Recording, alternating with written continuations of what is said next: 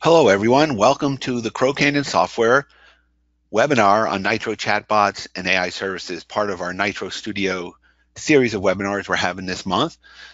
This one is on chatbots and AI, artificial intelligence services. Before we get going, let me explain a few things about the webinar. You're probably all familiar with this, but just in case, there is a question box in your console where you can enter in a question if you have it, and we'll try and get to it during this webinar. If not, we'll be able to answer afterwards and be able to address that question directly through email.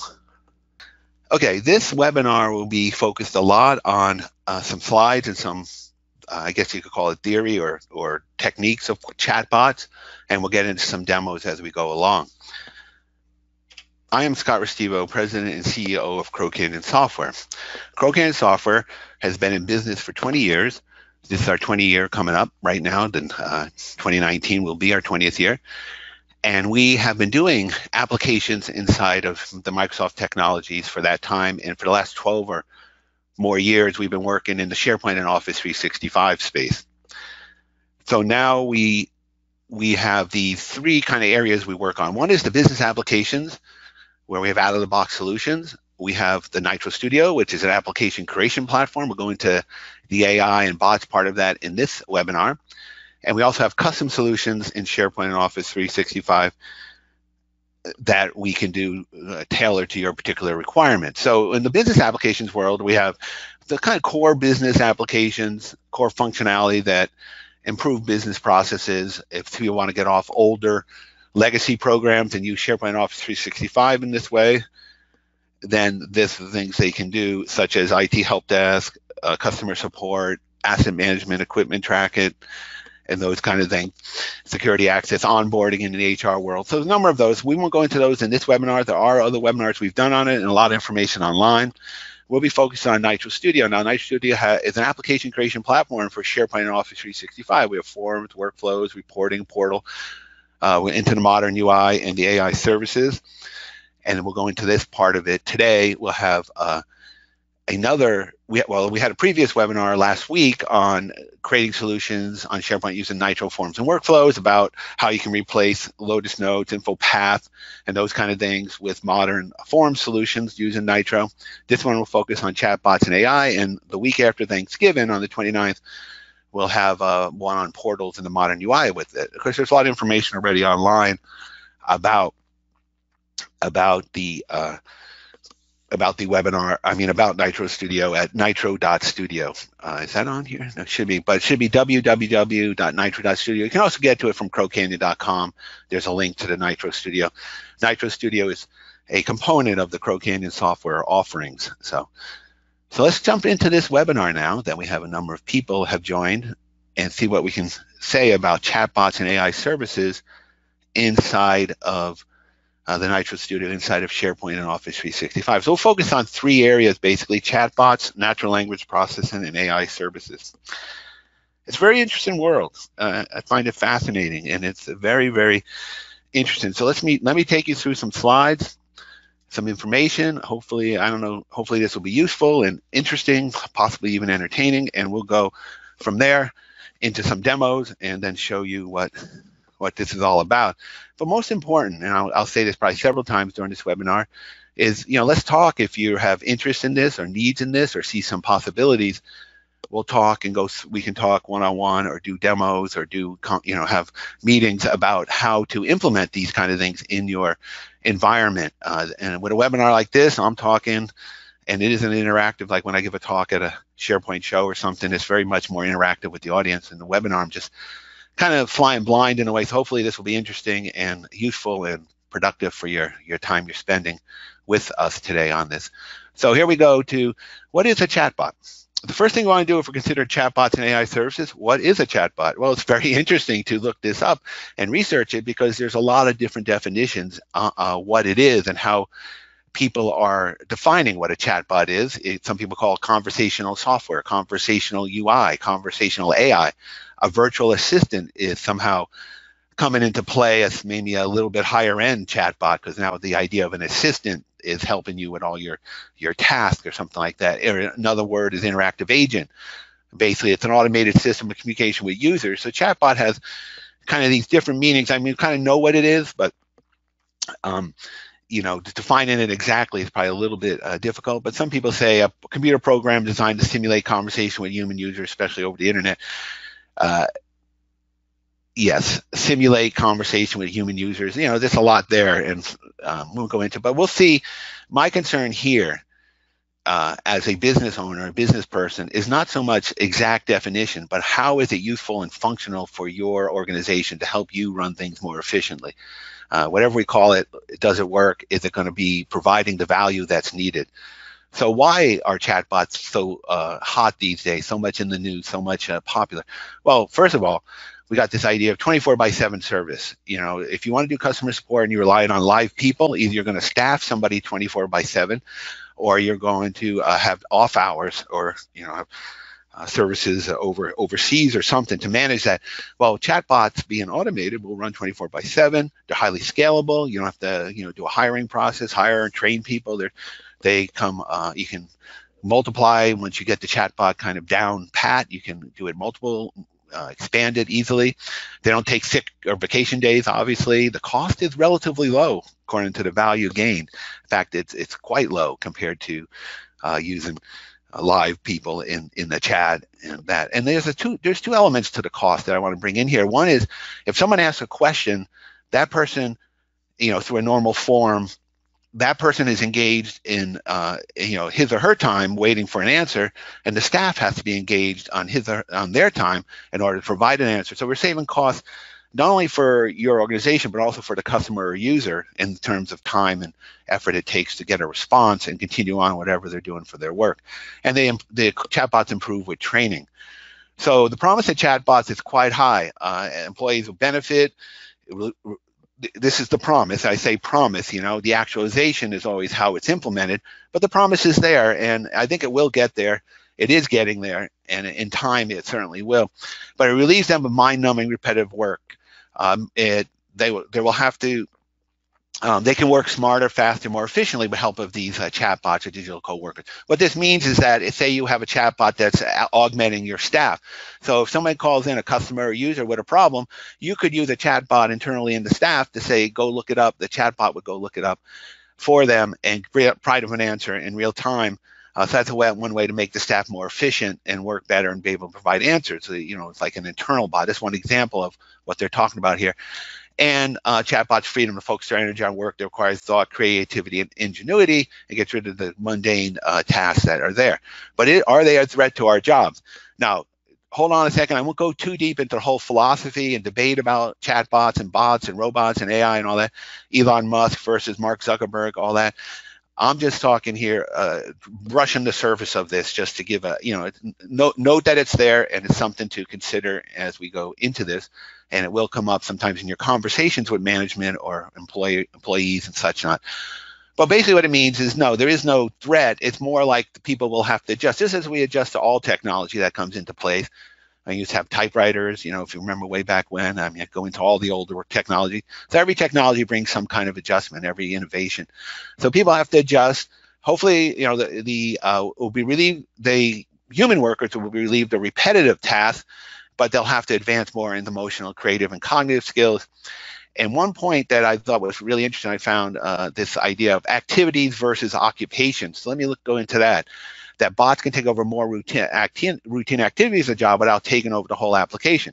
So here's an example I got from a McKinsey report.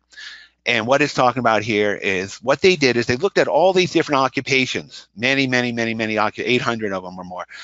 And they found that each occupation could be broken down into activities. And activities of, say, a retail salesperson can be broken down into the capability. So the idea of this is they're going into, where can chatbots automate, bring automation into play here, and where are humans important in this, and balancing the occupation out differently. So the chatbots or the bots are not taking over occupations, they're taking over activities within an occupation. An occupation will have to adjust accordingly. And in fact, the occupation may even get better from the human scale, because they're not doing the more repetitive, what they call mind-numbing tasks in there. So this is an interesting idea of breaking down jobs and occupations into activities and breaking the activities and what can be taken over by, done better, more efficiently, or relieve the humans by going into the bot world. Quite interesting, and there's a whole world on it. And I'll have the slide deck available in this video if you really want to delve into these subjects. I provided the links as best I could on this, so you can, if you want to take the time to really research. It's quite fascinating to me, quite interesting, and really a big change coming to the workplace because of this. And here's one, Maria Yao here, talking about the wave of the future. Conversational UI, we call it chatbots, conversational UI, whatever, ubiquitous in everyday life. Everybody, I don't know how many people have Alexa and that kind of thing, but that's, there it goes, right?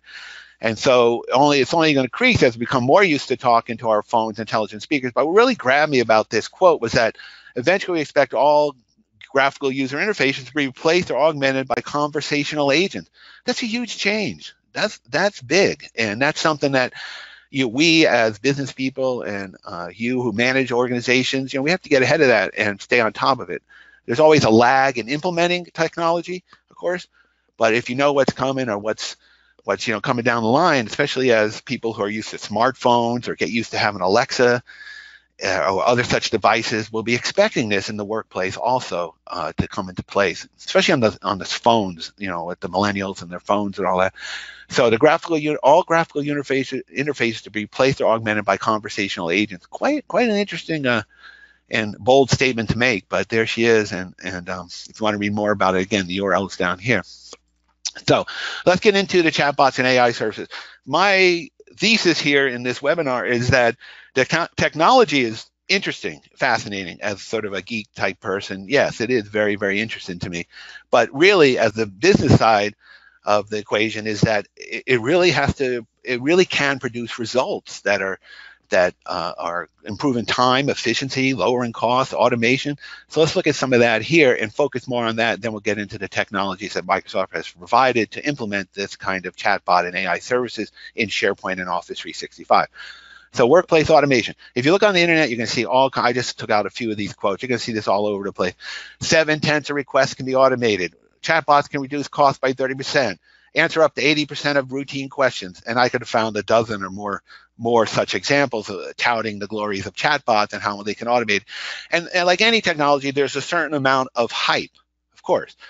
But and there is truth to this. There is some truth that if you run a help desk or a service desk or an HR system or customer support, you probably well know that many of the questions that come in are routine. And if they can be automated, well, wouldn't that be nice? Wouldn't that be a way to go to relieve your staff of that, mind-numbing perhaps, or at least routine task, right? So here we go, saying that, this is again from McKinsey report, 45% of work activities could be automated already using, and if natural language is upped a little bit in performance towards human levels, 13% more. So you have like over 58% of work activities. That's what, the occupations, the activities, well, 58% of the activities of various occupations can be automated. It's huge, huge. And here's where the numbers come into play, 2 trillion, 2 trillion in annual, oops, sorry, gotta go back. Going the wrong way here. 2 trillion in annual wages. So here's where the money comes into play.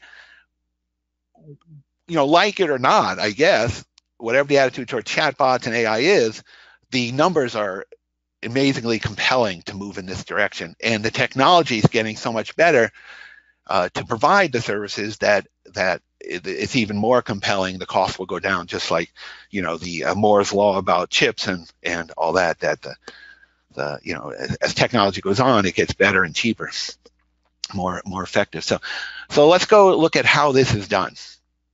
How is this done?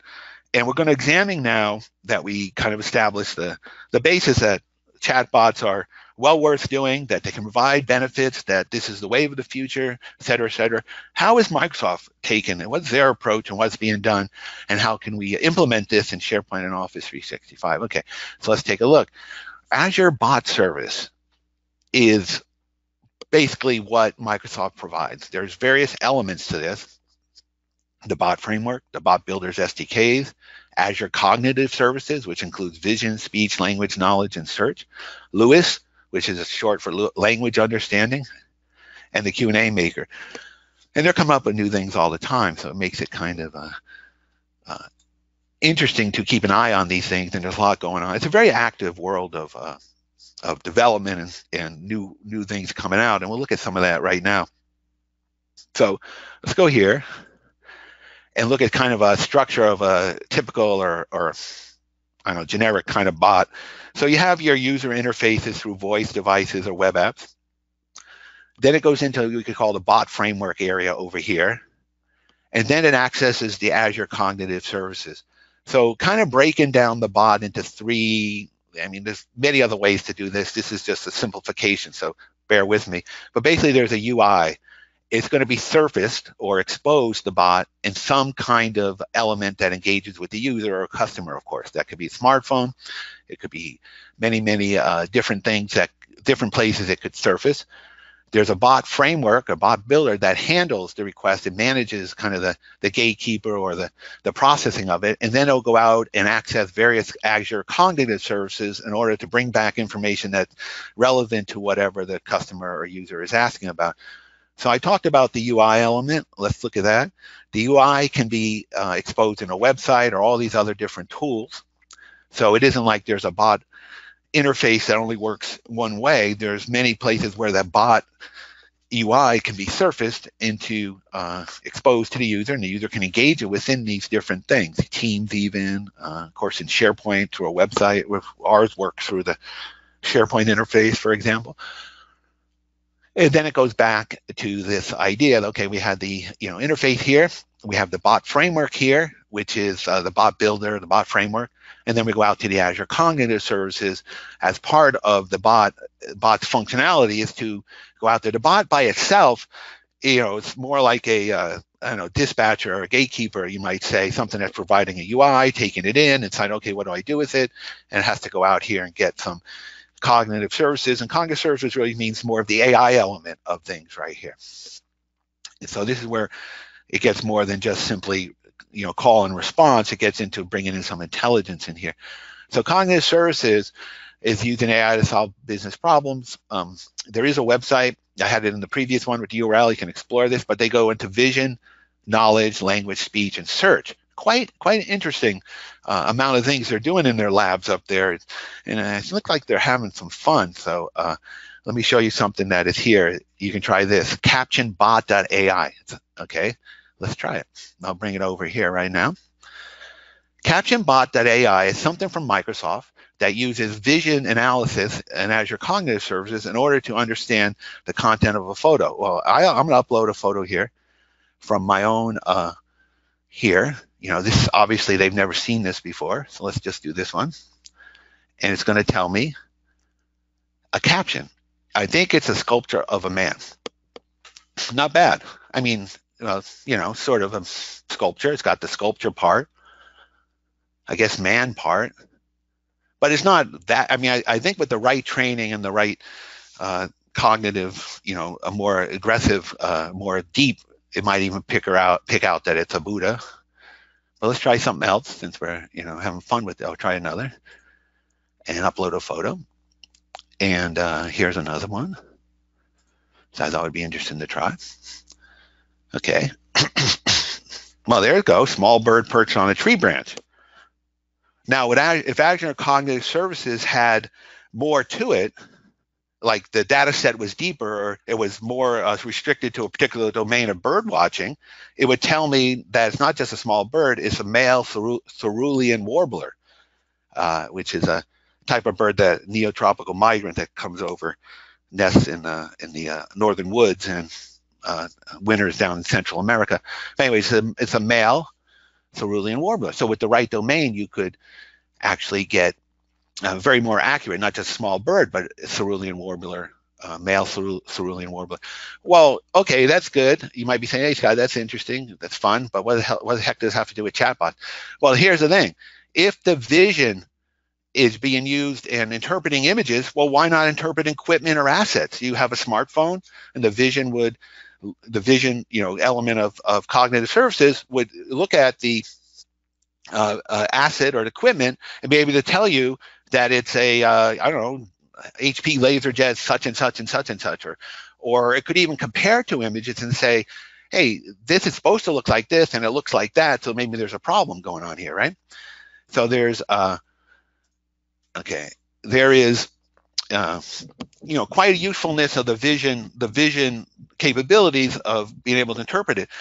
The thing is, it's using AI to do that it's going pixel by pixel by pixel to identify that. It isn't like it has a catalog of birds and it's doing a comparison, like you might do with fingerprints, compare all the fingerprints. It's doing a pixel by pixel comparison there, and through AI interpreting that as a bird. It's quite interesting. So I see that being applied to assets, equipment, and other such capabilities using a smartphone. And that another one is natural language processing. We talked about vision. Now this is language and speech, of course, very important part of any kind of interaction between humans and bots.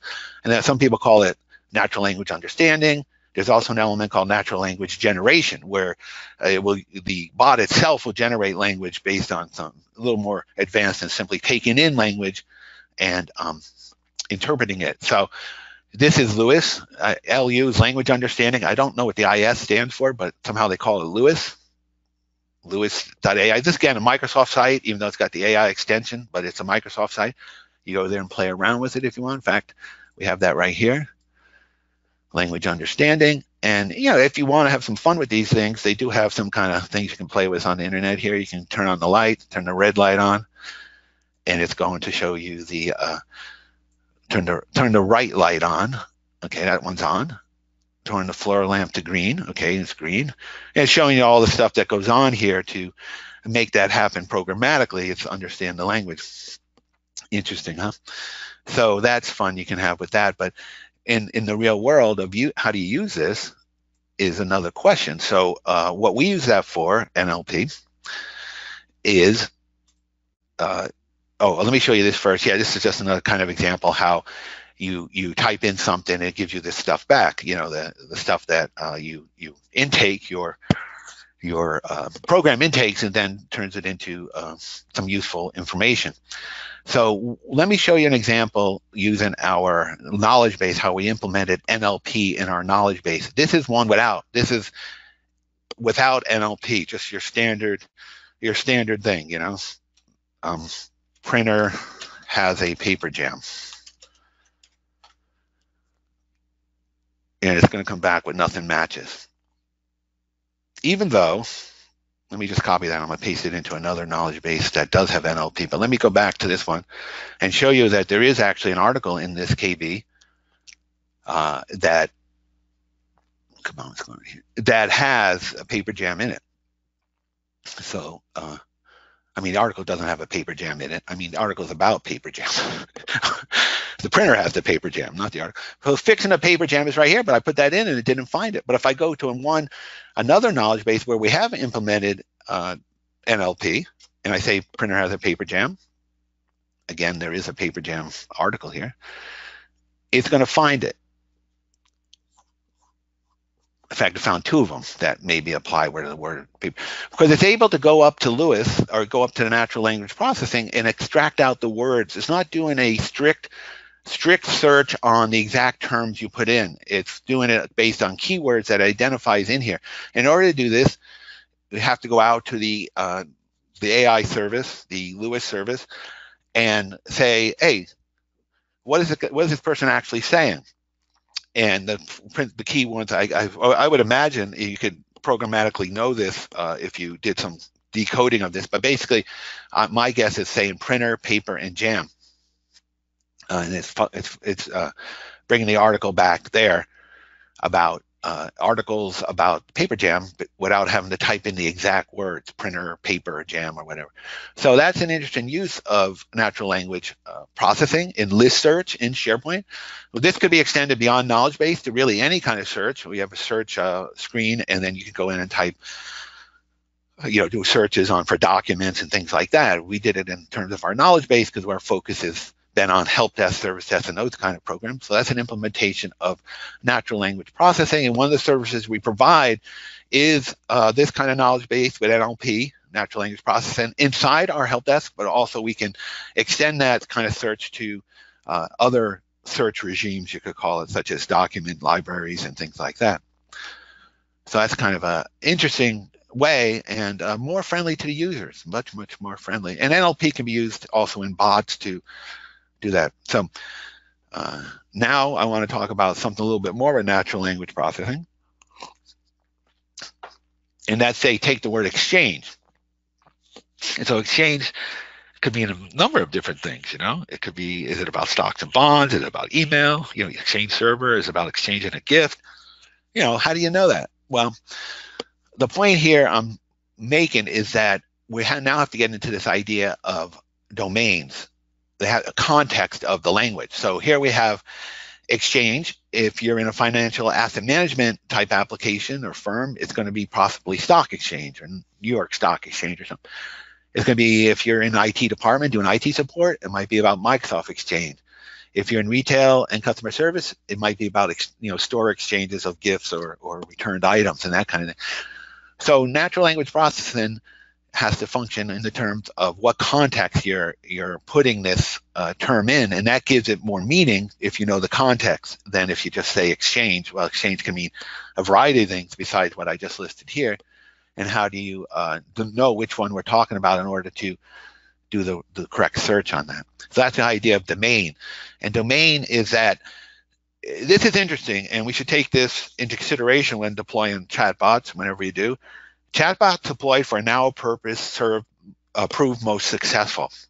So in other words, if you're doing a financial, you know, firm and they use exchange, like supporting of customers at a trade, you know, trading group or whatever, a financial bank or something, then it's talking about stocks, bonds, and that kind of stuff. You know, it's probably about stock exchange. If you're doing IT support, it's probably about the Microsoft Exchange. If you're doing customer support for like Nordstrom's or something, it might be about a store exchange. So that's why I said in the parameters, and knowing what your domain of your bot is very important. Again, there's some information here with a URL to dig into this even more. So we looked at the Azure bot service in very cursory method, just trying to go through some of the things I have. I mean, I could go into a whole webinar just on this, and there are webinars on it, and there's if you go to these SharePoint shows, there's whole sessions on it, half-day sessions. I mean, there's an amazing amount of information here, and I find it really interesting and really fascinating and kind of fun to work with here. But Microsoft has given us this framework, the bot framework, the builder, the cognitive services, all these things to work with to build our bots and improve our service to the customers through NLP and things like that. So let's take a look at chatbots more specifically now. A chatbot has to have a workflow. So if we go back to this diagram, we talked about the UI showing up in many different places. We talked a little bit about the Azure cognitive services that can be used, and now we'll look more into the workflow part of it. How does it actually function? So just compare these two. You know, oops, I'm going the wrong way again. There we go. This is very simplified expression of a bot service, and this is more like how it is. This is actually a fairly simple chatbot. You know, blurred out a lot of stuff, but basically what it does is it follows a pattern of if this, if that, or, you know, based on this result or this return, do this. So you're putting together these workflows that are the basis, the blueprint for the chatbot you want to build using those services that we just talked about. So you have certain questions come up. As I mentioned, the domain of the chatbot. What are we doing? Like they said, like that infographic said earlier, keeping the domain to a certain set amount of information is important, so that you don't, you know, cross domains and you don't know what the word exchange means. If you're trying to do too much, then you end up not getting the answers focused enough in your data set. It was too broad. There's too many different answers. Like say paper jam. Just a kind of silly example. Are we talking about, you know, jam that you make like jelly? You know, are we talking about paper jam? You know, like something's jam, traffic jam. I mean, it's, you know, things like that. So it's important to keep the domain in mind and keep it to a certain limit, so you have a degree of control over the answers that are returned. And who are the users? This can make a big difference too. Staff, employees, clients, customers. Like I said earlier, you can do a staff-focused chatbot that is only geared towards answering questions. Somebody's on the phone, a CSR is on the phone, and a person says, the customer calls in, but who knows what they're saying about what language they're using. Hopefully it's polite, but I mean in terms of what terms they're using and that kind of thing. And then how do you, as a staff person, can interpret that and say, okay, I know my chatbot, I'm going to interpret that into this particular language that I can, I know the chatbot will respond to better. So staff can be that way, a more focused kind of, I'm going to go this way. Come back here. There we are. A more focused kind of dialogue can go on between the staff and the chatbot. Employees, probably kind of similar, but when you get into clients and customers, they, have a broad range of syntax they might use in terms of interpreting the customer. So you have to incorporate that possibly into your workflow and consider that as a consideration. Now, very important to the whole workflow is the data source. Of course, it has to match the domain and the users, to some degree. I mean, if your data source is not about IT support, you can't have a chatbot about IT support. It's got to be about what the domain and what you're trying to accomplish in the chatbot is. And there can also be external circumstances that add further context to the query of being taken place. What's the user's location? Even stuff that is a little bit more advanced is like, what about the weather, or what about some kind of emergency or some kind of special situation that can affect the flow of the chatbot? That takes a little bit more to build in, those kind of unforeseen circumstances that could affect how a chatbot should respond. So there's various types of chatbots, and if you really want to spend, get a PhD in this, you can, I guess, because there's some, when I looked online, there's about, I don't know, everybody's got a different opinion, and there's many different ways, different types of chatbots. I tried to get it down to just these, a simpler version I could present in this webinar, and basically rule-based and retrieval-based seem to be the two ones that pop to the surface the most. Rule-based is a little bit, I don't know, I guess stricture, there's strictures to it. It's kind of, person types in this, you get that back. You type in that, it gets back. And it can be, can only respond to input that matches existing rules. So it's kind of like a limitation to how far it can go. Whereas retrieval uses heuristics to get best response from a database. Really, heuristics could be considered a fancy word for, advanced search. So it does a search on keywords to return your responses, and it could implement simple or complex. Now, the thing is, with that, you can also, okay, let me say this first. There's also generative methods, which use machine learning and training data, or the bot's given a whole bunch of conversational information, and it doesn't really need to know anything about the domain. It just knows that because when someone did A, B happened, so therefore when A happened, I'm going to be trained that when the same thing happens, A equals B, or A plus B equals C. This kind of thing, it's obviously much more complex than that, but the idea is that it's not really retrieving anything from a database. It's not following rules. It's just saying, based on what has gone on before in my training, I'm going to respond this way. And that's a method that takes, you start getting into the AI world, into that in that level. And then you go into your ensemble methods, like you're combining these different methods into one. And that's kind of what we do. We do rule-based, retrieval-based.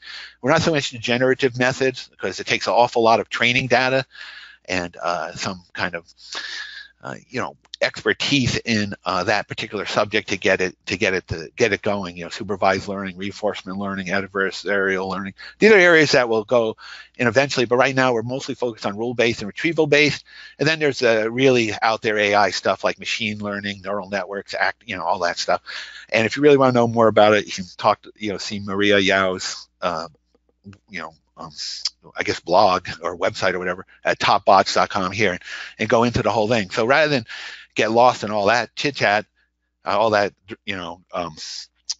world of chatbot types of chatbots and how they work, quite fascinating to me. But in a webinar, I got to keep it focused here on what's the value in the SharePoint and Office 365 world. So you can have retrieval or rule-based. So you have retrieval, and they can be combined. That's an ensemble method that we're talking about here. And we do that in our chatbot. Well, retrieval could be simply describe your problem. And then we use heuristics, search, to go in and find out what is the best possible solution given the data set that's been supplied to us in order to respond to that problem in the most appropriate way. That is leaving it kind of open. This uses natural language processing. So if you typed in my printer has a paper jam, or how do I fix a paper jam, or whatever the problem is, it will parse it out using NLP and then use that parsed out keywords in order to do the search using Azure Cognitive Services to do the search and bring back results that could be appropriate to the response. I mean, and again, something has to be trained and take some time to get better and better, but we'll go into that in a minute when I talk about data sources. Another approach is rule-based. Well, rule-based means make your selection. Okay, I have well, if it was long enough list, there'd be printer problem here, or whatever, if it's paper jam, or maybe it's email problem. So it's guided, it's more guided to exact answers. What I mean is that, it's rule-based. If the person answers this, then do that. The person isn't really a search per se going on, but certainly a rule-based can branch into a search-based. So not getting too lost in these types of chatbots. Again, our goal at QnA Software is to provide you with tools that will make your workplace more efficient and more automated and save time and money. And whatever this complexities of this, let us worry about it. You can talk about it if you want, but our goal is to make an effective tool for you. Types of chatbots and workflows. Another one is menu-based kind of idea where you can say, okay, what do you want? Is it a problem or issue? Let's branch off to the support bot. Is it a request? Let's go through the request bot. And these would have different workflows attached to them. Support bot is much more question and answer, much more Q&A. How do I fix my paper jam? How do I reload the toner? How do I do this, that, and the other thing? Now, I'm talking IT a lot, but this could be really focused on HR. It could be focused on purchasing. It could focus on equipment, facilities, anything like that at all. Not just IT support. Any kind of question. Customer support is a big one. And then request bot could be, I want new hardware. So, okay, hardware is what I used to call forms-based, process-driven, meaning that there's a very exact process that has to be followed in order to order a new laptop. It isn't a break fix where you come in, right in, I'm going to fix fix the printer, you fix it, it's done. With request bot, you're going through a prescribed process where it has to go to approval of the manager. Then in the request bot can show the person a catalog of laptops. Let's say they need a new laptop. Here's a catalog of laptops, possibly with pictures, that you can select from in order to guide you through the process of requesting a new laptop.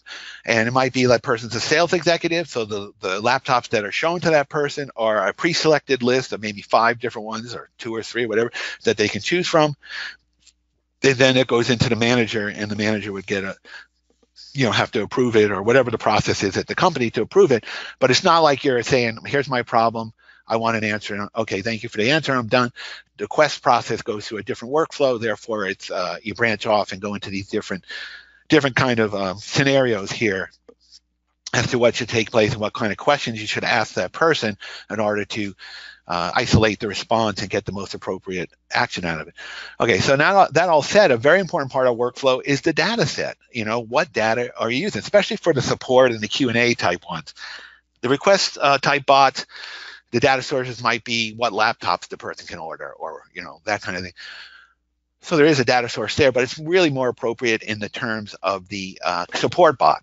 So support bot, you have basically, in talking in very general terms, structured and unstructured data. Structured data is where there's a certain kind of meta structure to it, obviously, like knowledge base, FAQs, manuals. There might be an issue type, a category and issue type. It's some kind of categorization topic or whatever that can be used as a way to guide the search. But unstructured data is a little more difficult to, and frankly, there is a lot of unstructured data, an awful lot out there. How do you turn that into structured data, or how do you access that in a chatbot situation? Well, that's where it gets real interesting, and data analytics services and things like that can help move it from unstructured to structured, at the same time improving the structure of the structured data. Now, here's a infographic, something I pulled off Google. Frankly, I just typed in data analytics, and this is one of the images that came up, and I thought, oh, this is great. I'm going to put this onto this webinar, and here's why. It shows you that data analytics is this way complicated field. Oh no, I don't want to go into it in this webinar, because it's something that could go into a webinar in itself, and I leave that up to the data scientists. God bless them for all their efforts to make sense of all the data out there, and it's a huge field, and it's great, and we're bringing on some data people to help our customers turn their, say they have a knowledge base of 10,000 tickets that they did over a period of 2 or 3 years, whatever system. It could be our help desk, could be ServiceNow, could be any other system. How do you turn that into structured data that can be used in a bot, right? If it's just sitting there as 10,000 tickets that are like, there's a lot of embedded information in there, no kidding, right? How do you pull it out? How do you distill it? How do you condense it into usable and make it, using probability and statistics and predictive analytics and all this other stuff that's going on here, I'll leave for the data scientist, to make it useful to your organization. And that can be done with or without a chatbot, actually. I mean, whether you're going to implement a chatbot or not, structuring your data, your massive amounts of data that you have from your experience running a support desk or customer support into a usable set of information is certainly a valuable activity, a valuable project to take on. And it was part of our AI services. We can help you with that and bring it into, if you want to expose that data source to a chatbot using a retrieval-based search, then we can certainly put that into place. And I keep saying SharePoint and Office 365, but it doesn't even have to be SharePoint and Office 365. It could be a website.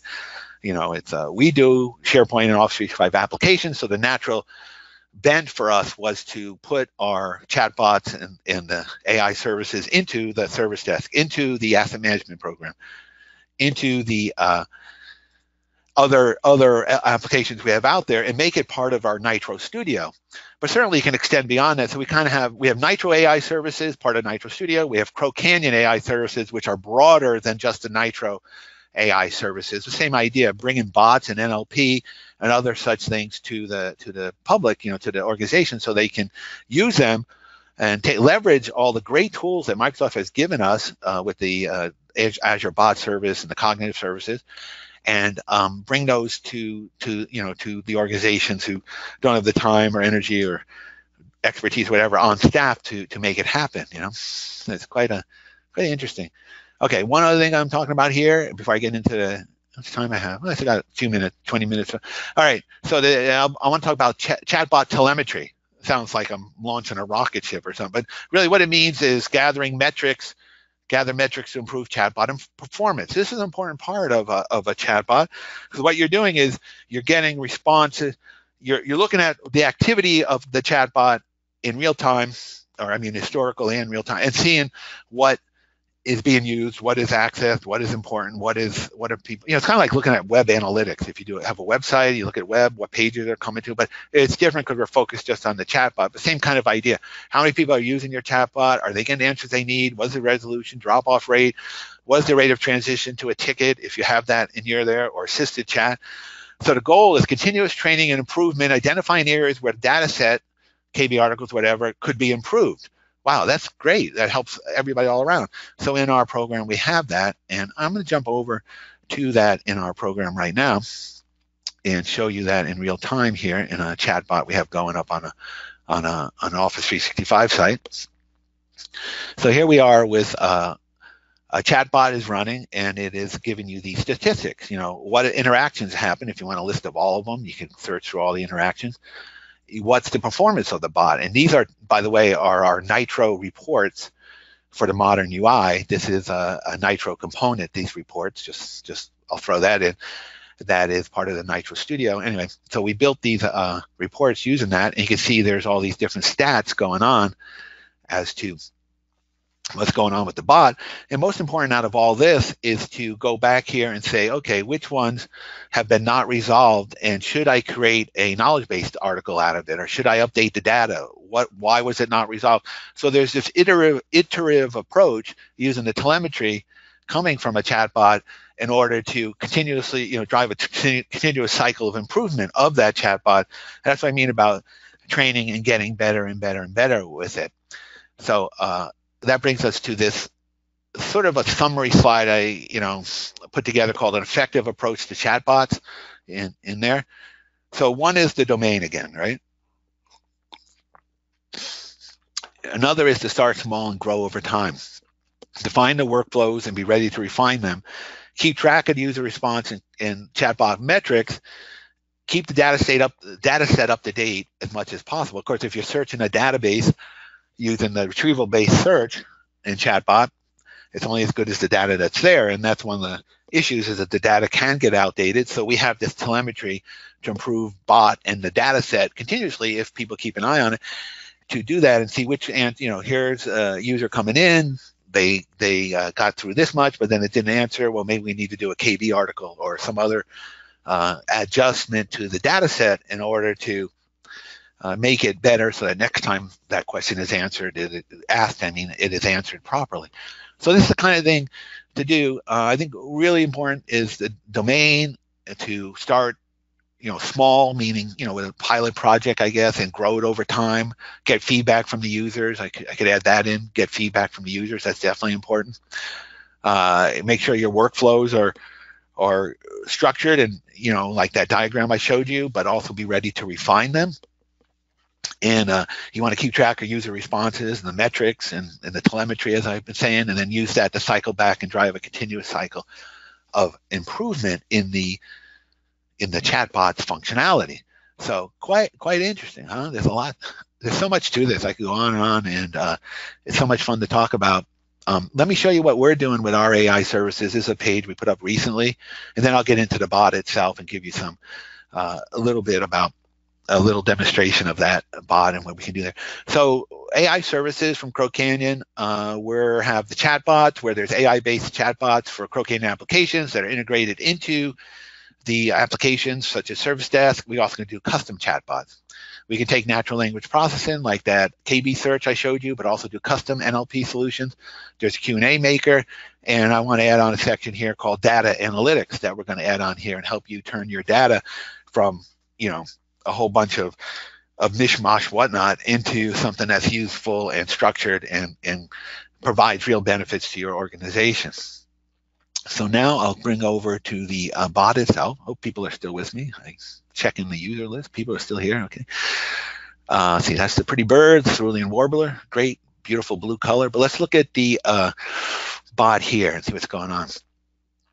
So this is a help desk, service desk program, and there's a bot running.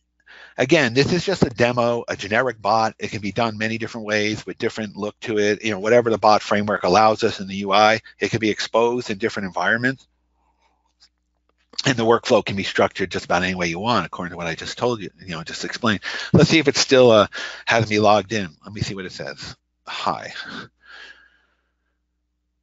And you can make the language as friendly as you want, and we that kind of thing. So say welcome. Okay, welcome. It could even say hi, admin. Hi, admin. Please describe your problem. So please describe your problem. Well, let's go with paper jam. Paper jam. Let's even do that. My printer has a paper jam. Sad face. No, I won't put that in. I think you could though. Probably good. My printer has a paper jam. So what are you doing? Okay, so we found the below articles matching your problem. Printer is not working, fixing a paper jam. And if I wanted to, what it's doing there is giving me options afterward. But here, I could say, oh, fixing a paper jam. That makes sense. Well, I take a look at that one. And it's going to go here and bring up the article about fixing a paper jam. Of course, this means you have to have the data set there ready. You have to have something there to answer that question, of course, but here it is for that particular subject. And then you can say, oh, okay, my issue is resolved. That's it. It's a lot easier than having a support ticket go to the help desk and having somebody having to respond while the person's wait there trying to print and they can't print, all that thing. Now, they still may call you and say, I don't know how to do this, that, and the other. But, we're at least taking steps in the right direction, aren't we, with this, going towards providing self-service 24/7. That's a point. 24/7, middle of the night, the guy's trying to print something, gets a paper jam. Well, he can find an answer through our friendly bot here, right? So then a person can come in here and say my issue is resolved, or if that wasn't the answer, might enter more detail, try something else, submit a ticket, start over. All these things are definable within your bot framework as to how you want this to function. Oh, somebody had a question, but I think James handled it. Okay, so issue is resolved. So you can go in different ways with this. So let's put in something that doesn't make any sense, like what is the weather in Florida? Sorry. just, being a wise guy here, right? Who's going to type that in an IT support thing? But you never know. What's this? Thank you. Have a nice day. Why did it say that? I don't know. I don't know how it got to that point. Let me start over. Welcome. Describe your problem. Okay, what is the weather in Florida? The thing is, people like to work with chatbots sometimes just to kind of bust them a little, like stuff like that. And it's going to probably say, I don't know.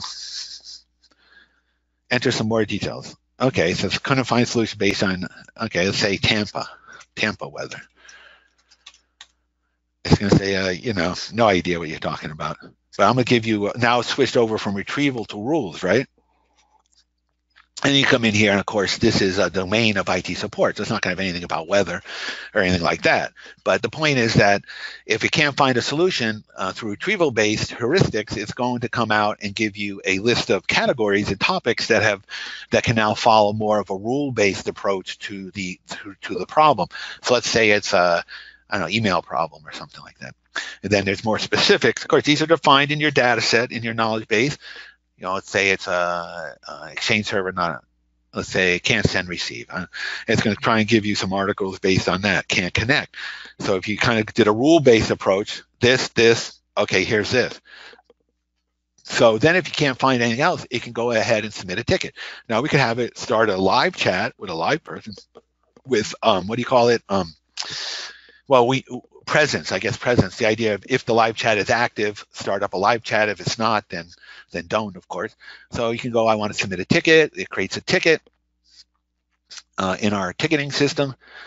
And now, if a ticket's not preempted, the creation of the ticket is, the person's problem is not solved through the chatbot. It will go in here and create a ticket and then tell you what you wrote in here.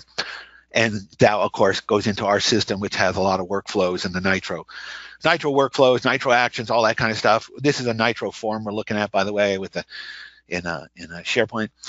And what it does is then does whatever a ticket's supposed to do. An item is created, a ticket is created. It will go notify the staff and auto reply back to the user, and do all these things that you set up inside our system to do that.